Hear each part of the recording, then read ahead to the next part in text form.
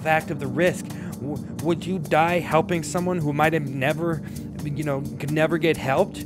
Some people can try and other people don't want to deal with it. It's just flat out a cruel world. There's not enough to go around and not everyone gets what they want. So you can cry about it or try to make something of yourself, but don't expect anyone to care about your problems. Even if you do find someone to care about, what's the point of crying together? Unless you're full of themselves, waiting to be